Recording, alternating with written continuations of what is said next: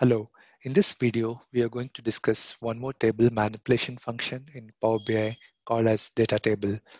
This function allows you to manually input the values and create a table in Power BI.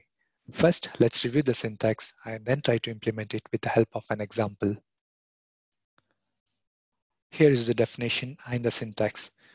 Provides a mechanism for declaring an inline set of data values. And you have the syntax here, data table, column name, data type, and value.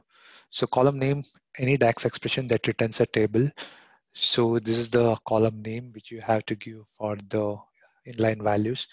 And the data type is the type of data which you have to declare for your values. And the third parameter is the value itself. Return value is a table declaring an inline set of values.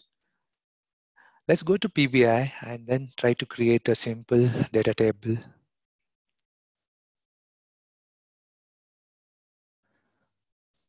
Here I have a PBI file with no tables. So now let's try to create a new table with the help of the function data table. I'll call this table as students table equal to use the function data table.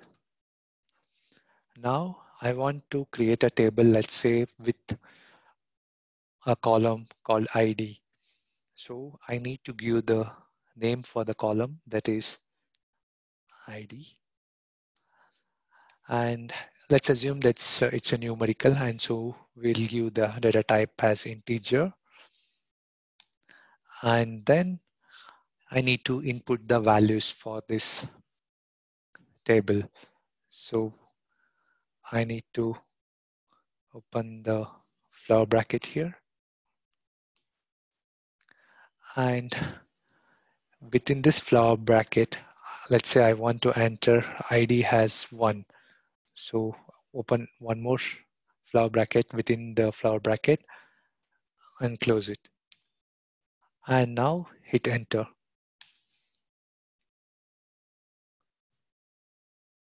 You can see I created a column called ID. This is the name. And I declared the data type as integer, the second parameter. And the third parameter is the actual values here. So let's say I want to enter one more row here, just below 1. I want to create one. So what I'll do, I'll insert a comma here, and then again open a flower bracket, and then I'll enter a value 2, hit enter.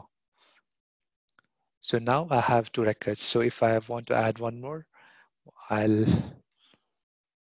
enter a comma after 2, and then open a flower bracket, and then enter the value 3 here, hit enter.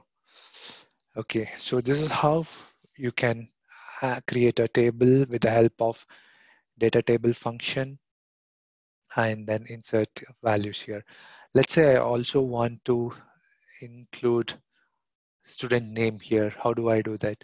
So after this integer, I'll insert a comma and let me add this as a student name.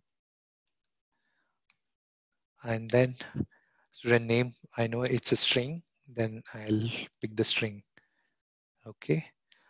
And then now I want to add a name. Let's say ID 1 and the name within this flower bracket here with quotes. I'll enter student name for IDs, let's say Anish. And similarly for 2, that is second row, let me call this as Ajay.